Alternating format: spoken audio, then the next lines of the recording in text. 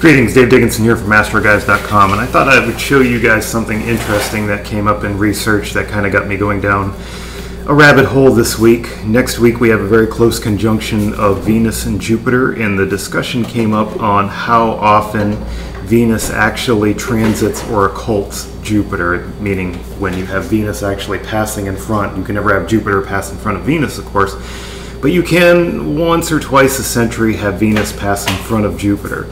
So I did a brief look out through the next millennia, and I found 11 such occurrences. Now, that's not all that rare, about once per lifetime. The next one is on November 22nd, 2065, and you might remember I did a video on that real quick. Some of us might live to see that one. However, Venus generally isn't large enough in angular size to cover Jupiter. On occasion, about 20% of its orbit, it is large enough when it's closer to Earth, although Jupiter is physically larger. Venus can be apparently larger in the sky. So the further question was posed to me, and I took up the research challenge here over the last few days to find out, are there any occurrences where Venus is actually large enough to occult or fully cover Jupiter when it moves in front of it?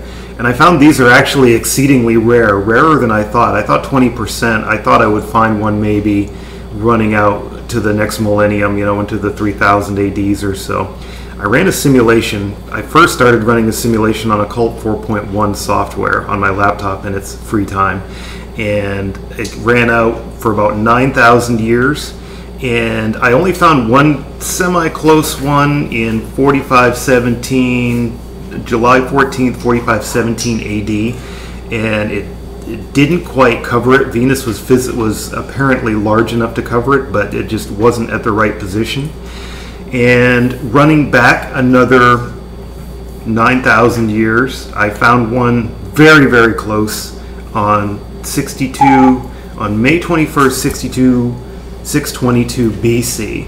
Now I ran these simulations, and I'm going to put them both up on YouTube here just to show you what they look like, but apparently there's probably some larger resonance cycle going on that makes this even rarer. And yes, I looked across the surface of the Earth because Venus moves a little bit by parallax if you're viewing from the North or South Pole. I thought if I played with the Earth location a little bit, I did these in Stellarium, Starry Night. And incidentally, when you run things back more than about 5,000 or 6,000 years, there's other little gravitational effects that aren't accounted for in planetarium software. I noticed that there were getting to be differences between Occult 4.0, Stellarium, and Starry Night by a few minutes. But I think the predictions going back and forth about, say, 2,000 or 3,000 years are pretty sound. But this is kind of interesting, so enjoy these.